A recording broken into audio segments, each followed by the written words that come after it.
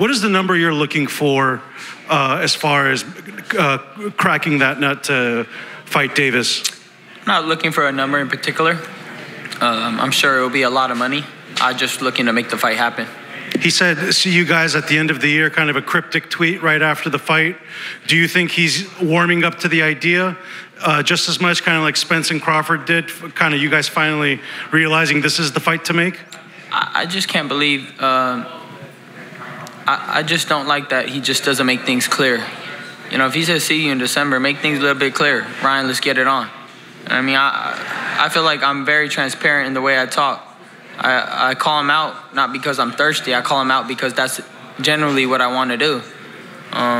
So we'll figure it out with the teams and we'll make it happen. I want to do this for the people, and I know everybody wants this fight to happen. So I'll be putting my whole heart to try to make this fight. Joseph Hammond, Round by Round Boxing. Congratulations on your big win tonight.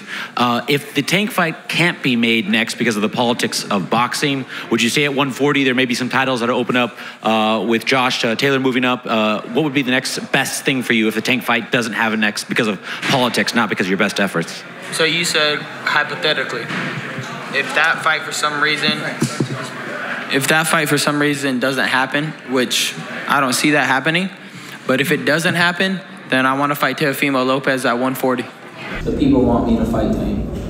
It's not somebody. It could have been Devin Haney if the people wanted Devin Haney. You know, these people stayed out, 30 minutes, 40 minutes, an hour after my fight, and they're screaming, "We want Tank." I told everybody. I walk around any place. Doesn't matter if it's Texas. Doesn't matter if it's New York. Doesn't matter if I'm in a different country. They just say, "We want Tank." So I'm going to give the people what they want, or I'm going to try to. And what can I take advantage of him? I mean, I know that I have more speed than him. I know that I'm taller, and I know that I'm bigger. But we'll have to see when we get in there. It doesn't really matter about how he fought or how I fought this fight. I've learned that once you get in there, the fight starts unfolding for itself. And I'll figure it out when I'm in there. How confident, 1 to 10, that you feel that will happen? That will happen later this year against Tank Davis? No, I'm just going to leave it up to my team to figure that part out. Where there's a will, there's a way.